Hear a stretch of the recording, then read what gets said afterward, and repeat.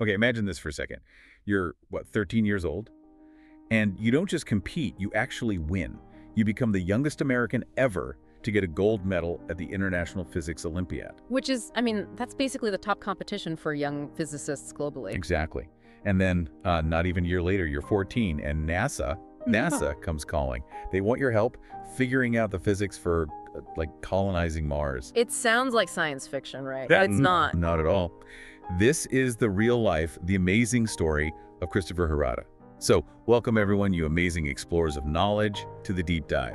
Today, we are diving deep, really deep, into a story that feels as huge as the universe Hirata studies. Right, the life of this child prodigy who became this really respected scientist. Yeah, and we're not just going to look at the sheer brain power, which is incredible. We want to explore the really powerful, kind of emotional story here, resilience, even the controversies that sometimes pop up around genius. And what it all means for us, really. Exactly.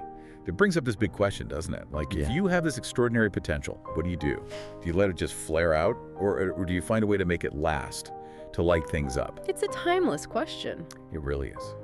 Okay, let's get into it. Let's unpack this incredible journey. So Christopher Hirata's early wins, they weren't just like record-breaking. They completely changed the game for what people thought a young person could do. Yeah, born in '82, California, he just sort of flew past all the usual timelines, academically speaking. Totally. At 13, I mean, think about it. Most of us are struggling with algebra, maybe figuring out middle school. He's mastering theoretical physics at this insane level. Winning that gold medal. That gold medal Yeah. at the International Physics Olympiad. And like you said, youngest American ever.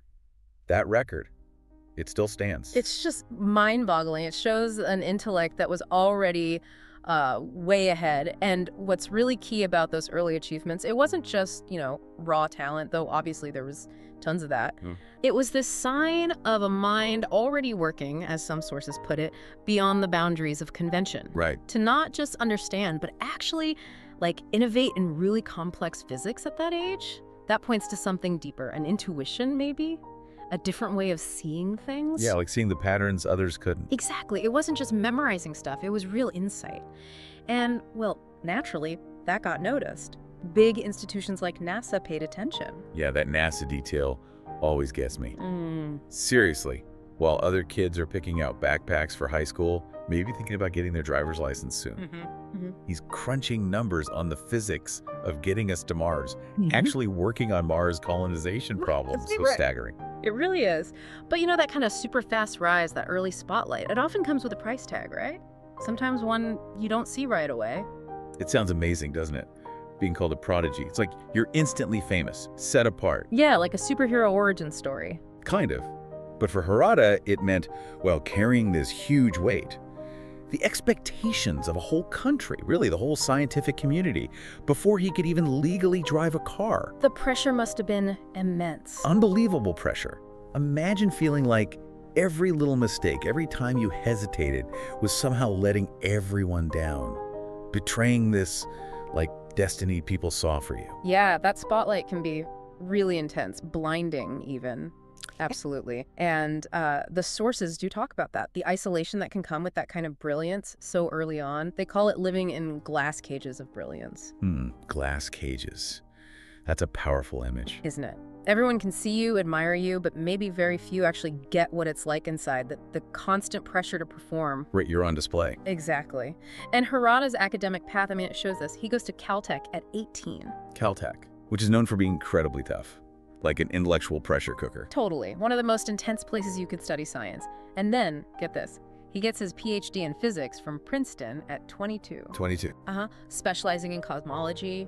The study of the universe's origins and fate and gravitation, the big stuff. Wow. So he wasn't just learning, he was living at the absolute edge of human knowledge with, like you said, the world watching, expecting things. And his work there at Princeton, it wasn't just like advanced student work. It was actually groundbreaking, wasn't it? Oh, yeah. He wasn't just absorbing theories, he was pushing them, breaking barriers, developing new equations, really digging into the universe's biggest mysteries, like how it all started. I read something about his early papers on the reionization epoch. Yes. A really critical time when the early universe basically went from dark and murky to, well, transparent and lit up by the first stars and galaxies, his models offered really important new ways to think about how that happened. Incredible. But behind all that, behind the papers and the awards, you get the sense, like the sources hint, of this quiet, invisible struggle and the extraordinary sacrifices that come with having a gift like that, a gift that demands so much. It's easy to focus on the achievements, isn't it? Harder to grasp the internal cost, the burden. Yeah. Which brings us to this really dangerous point for a lot of child prodigies, right? There's this curve. Yeah, that's a well-known pattern, unfortunately. That initial burst of fame, the talent just burns so incredibly bright, so fast. Yeah. And we've seen it happen again and again. Prodigies who everyone's talking about when they're 10 or 12. And then by their mid-20s. They've faded. Maybe into obscurity, sometimes even worse, into despair. It's like the world celebrates the phenomenon, but then kind of moves on if they don't keep up that impossible early speed. Right. So the big question for Hirata was always hanging there. Would he make it through? Would he survive the sheer weight of his own brilliance? Or would he end up as another, cautionary tale? And this is where his story gets really fascinating, I think. It tells us so much about what makes genius last. Okay. Because the answer was a definite no to burning out. He didn't just get through that tricky period, he actually broke through it. He grew, he changed. He didn't stay stuck as just the teen genius. Exactly. He refused to be defined only by that early identity. What seems key, based on what we can gather, is maybe his ability to compartmentalize, to separate the public image and all those expectations from his just pure deep focus on solving the scientific problems themselves. Like finding refuge in the work itself. Perhaps. That plus this just relentless curiosity that seemed bigger than the pressure. It let him turn that initial, lightning strike into this long, steady, incredibly powerful light. He went from being an amazing kid to being an amazing scientist on his own terms. That's incredible. And that shift, that breakthrough, it led to real lasting impact, didn't it? Absolutely. Not just continued success, but deep contributions. He's a professor now, right? University of Ohio. That's right. A freely respected professor doing really cutting-edge research in physics and cosmology, still tackling the biggest questions out there. Like what? What's he focused on now? Well, things like the fundamental nature of space-time itself, the whole mystery of dark energy. That force pushing the universe apart faster and faster. Exactly, that enigma. And understanding how the first galaxies formed, these huge islands of stars, and really the story of infinity itself, the grand scale stuff. Wow, so he didn't just survive that dangerous curve, he totally thrived. He became a leader in his field. He really did. It says so much about his resilience, his ability to keep growing. So, okay, let's pull back a bit. Why does his story, a story about complex physics and personal strength, why does it matter to those of us not calculating cosmic equations? What's the takeaway for us? That's a great question. Well, I think while he's figuring out the laws of the universe, his own life story teaches us these kind of laws of resilience that really hit home. It's like living proof that being brilliant isn't just about that first flash of talent. It's so much about the endurance, the sticking with it, the quiet courage it takes to keep that light burning steadily over time. Turning the spark into a steady flame. Exactly. And his life, it feels like this bridge connecting young people with big dreams to what's possible, showing them that brilliance needs nurturing to last. Which does bring us to that other side of the coin, doesn't it? The controversies of genius, some people call it. The debates that stories like his always seem to spark. Right, because not everyone sees it as purely positive. No. Critics often raise flags about, the fairness, maybe even the ethics of pushing kids who are exceptionally gifted into the spotlight, into these very demanding, very adult roles so incredibly early. Like, what are they potentially missing out on? Exactly. The argument goes that while they're getting all this intellectual stimulation, maybe they miss out on key parts of just being a kid. The freedom to mess up without the world watching, learning social skills in a more natural way, just playing. The unstructured time. Yeah, right. So the question becomes, did Hirata or others in similar positions lose something vital from their childhood? And can that intense pressure, especially when you're still developing, kind of warp your emotional or social growth? Maybe leave behind issues later on, even if you achieve amazing things? These are tough questions. There aren't easy answers. Not at all. And the sources we looked at definitely reflect different viewpoints on how society handles accelerated development. And that's why this isn't just about his biography, right? It makes us look at ourselves as a society. It forces us to ask, When we find this amazing brilliance, especially in a child, are we truly nurturing it, looking at the whole person? Or are we, maybe without meaning to, kind of exploiting it? For our own excitement or national pride or whatever it might be. Yeah. And what's the real cost? Not just to that person, but maybe to what they could have contributed differently. Hirata's life isn't just inspiring, it's also this big, complex question for all of us about how we treat our most exceptional minds. Do we help them thrive fully, or do we risk kind of crushing them under all our expectations? It's a conversation worth having, definitely. So, when you boil it all down, the main lesson from Hirata's whole journey, it feels like it goes beyond physics, beyond cosmology. It's about, I don't know, humanity's constant reach for the impossible, right? And the sheer personal strength that takes.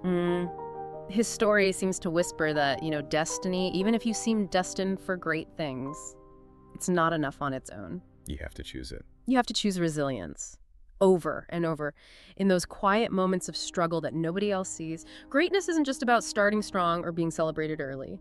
It's about enduring, adapting, growing, really transforming over the long haul. And if you think about it, his cosmic battles, trying to understand the universe, they kind of echo the battles we all fight every day, don't they? How do you mean? Well, okay, you might not be calculating how to get to Mars. Definitely not. But you are fighting your own battles, right?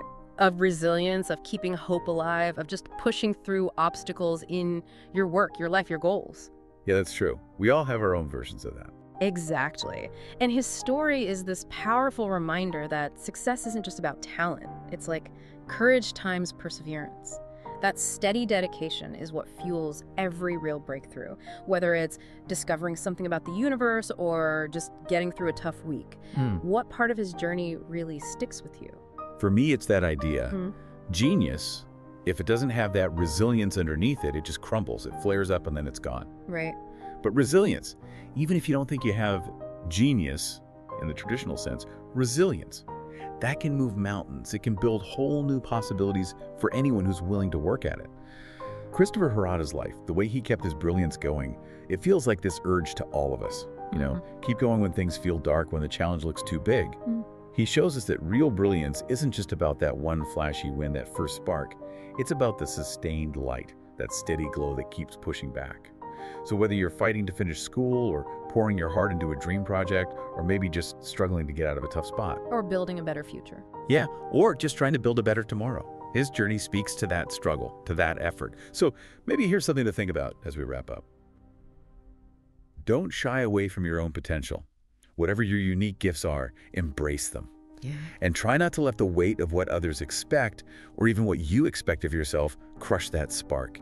And please, never give up on dreaming bigger, reaching further than maybe anyone thinks is possible. Maybe even further than you think is possible. Because you never know. You never know. The universe is listening, maybe. Yeah. And someday, someone might look back at your journey, just like we're looking at Hirata's, and they'll wonder, like, how did they do that? How did they overcome those odds? How did they shine like that? And the answer could be simple. It could be. You chose to shine. So ask yourself today, when things get tough, will you burn out or will you burn bright? Because that choice, as Christopher Hirata's story shows us so powerfully, that choice is always yours.